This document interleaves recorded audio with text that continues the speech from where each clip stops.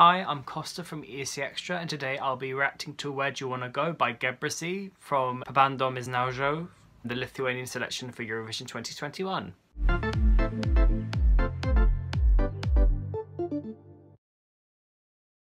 Great establishing shot, very moody, very dramatic and high impact. It's a classic at Eurovision to do the whole kind of muffled silhouette with the moody lighting. He's got a great falsetto and a great vocal, which is it's rare because he's someone who writes for other artists as well, but in his own right he's a very strong performer.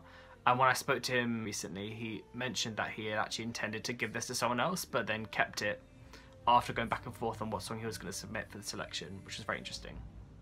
And then you see the production kind of amping up and starting to gain momentum, much like the song itself has in recent days.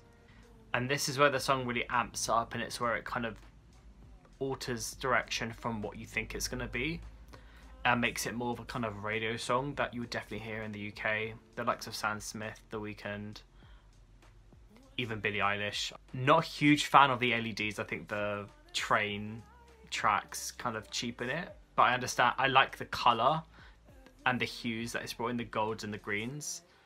It's just a bit literal to kind of do Where Do You Wanna Go? Train tracks. I do love these songs, how they just kind of build gradually. I think it's very well produced and well composed. What I think is really important about this entry is that it works really well without an audience. Obviously, its success in the selection with the jury and the televote is a reflection of that, but I definitely think this song has a lot of potential as an entry. So I think, yeah, I can see why it's a dark horse to win. Obviously, a lot of people are expecting the Roop to win, but I think people need to bear in mind that Gebrasy has won the jury vote twice now in every show he's been in, and that's usually a really good sign of what is going to win. It's unprecedented to have a finalist that hasn't done any of the previous heats. Because the jury have precedence, in the case of a tie, people should be watching a bit more closely to see how things are going to play out. But regardless, I am a big fan of this song. Having spoken to the artist himself, I'm a fan of him as well, and I'm excited to see how he does on Saturday. So those are my thoughts. Let's see what some other editors from ESCXTRA have to say about it. I think Gebrasy's song is one of the best songs Lithuania has in their national final this year. It maybe rides the arcade wave a little bit, but I think it's still a good song on its own. It's great to see that he's a big Eurovision fan, and it would be great to have him at Eurovision. It probably is one of his biggest dreams. Where Do You Wanna Go is for me the dark horse of the Lithuanian selection this year. Gebrasy's vocals fits easily to this song, and this moody vibe is just so hypnotizing me. It's so beautiful, it's so moody. I love this vibe a lot.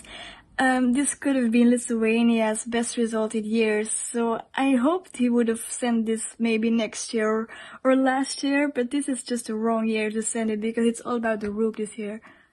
All I can say is that I've got goosebumps. This is eerily beautiful, very simplistic, and it's one of those songs where you really don't need much.